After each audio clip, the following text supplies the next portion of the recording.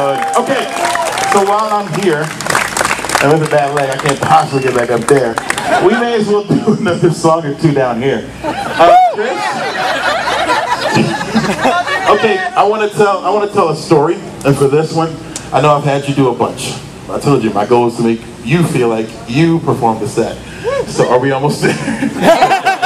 I shouldn't be the only one sweating out here. All right, so I want to tell a story. This is a story about love, confusion, and Final Fantasy VII. It's called Tifa. All right, y'all. So what I want you to do for this story is sit down, if you could. Can we all sit? Let's have a seat.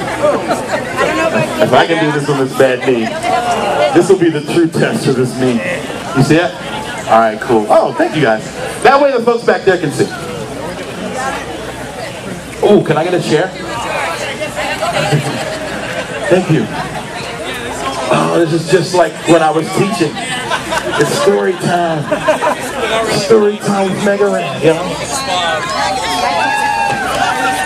Oh, make some noise for yourselves for sitting. This is great.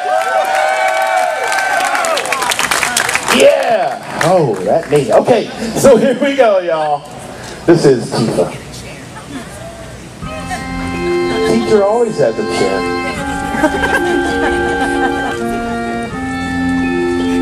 Anybody excited for Final Fantasy VII Remake? Holy crap! Me too.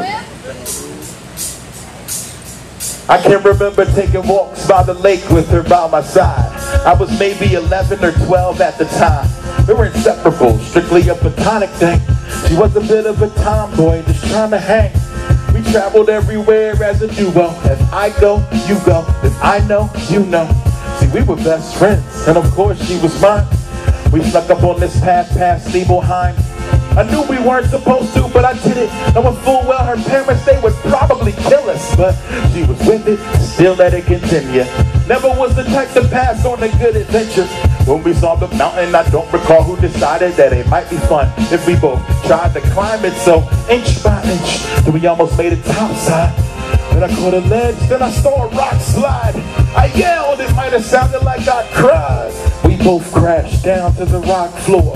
A 12-foot drop, felt like a lot more. Blacked out, then the ambulance shows up. I was on crutches, but she was in a coma. Man, I was hurt, but I was worried about Tifa. Her dad starts tripping, telling me you can't see her. Man, I'm crushed like red pepper. As he felt tears forming when he told me to forget her. Apologize forever, I told him that I do better. But he never ever approved of us being together. She was mad strong, that there's inevitable. Said if you love her, try letting her go. But that hurt, felt like somebody was kicking me. Words can't express what this conversation did to me. All because of one childish mistake. I might not again see her beautiful face. And yo, I love her. But when you love someone so much, and you call and check up on them, and then someone says, hey, who's calling? And they're like, a friend. You're like, word? Oh, baby, you got what I need. Help me out, y'all. You say he's just a friend. What? But you say he's just a friend. Oh, baby, you got what I need. Yeah, but you say he's just a friend. What?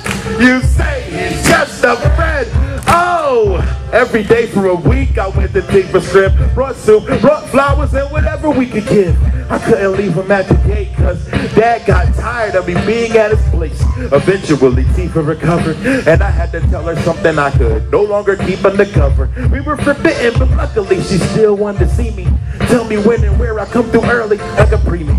You may have to sit down, brace yourselves for this next step. Yo, I'm leaving town for Midgar next spring. The difference is this isn't for employment. I'm not even going to find enjoyment. I want to join soldier and be all I can be. And later we'll come back for everyone to see. Who knows, maybe I'll be the next Sephiroth. Promised she would be around just to see me off. She joked, said that I would be famous. She'd read about my adventures in the daily paper. I couldn't tell her why I did it, to be honest. I wanted to be strong and prove her father wrong. So right before I left, I made her make a promise that if I see you, and if you're ever in a bind and you got us, I'd come to your rescue. But who's this Zach dude, really? You You got what I need. Hey, but you say he's just a friend. What? But you say he's just a friend. Oh, baby, you got what I need. Yeah, but you say he's just a friend, not a cousin. You say he's just a friend. Oh, baby, you.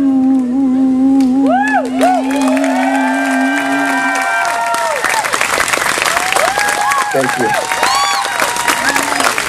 That was fun. That was fun. All right, so I wrote a bunch of songs about Final Fantasy VII because I think it's like the greatest game of all time.